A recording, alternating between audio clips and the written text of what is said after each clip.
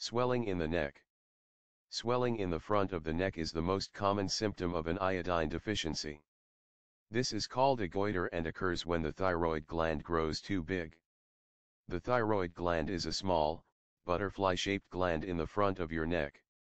It makes thyroid hormones upon receiving a signal from the thyroid-stimulating hormone, TSH. When blood levels of TSH rise, the thyroid gland uses iodine to make thyroid hormones. However, when your body is low in iodine, it can't make enough of them. To compensate, the thyroid gland works harder to try to make more. This causes the cells to grow and multiply, eventually leading to a goiter.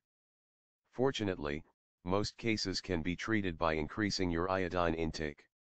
However, if a goiter hasn't been treated for many years, it might cause permanent thyroid damage.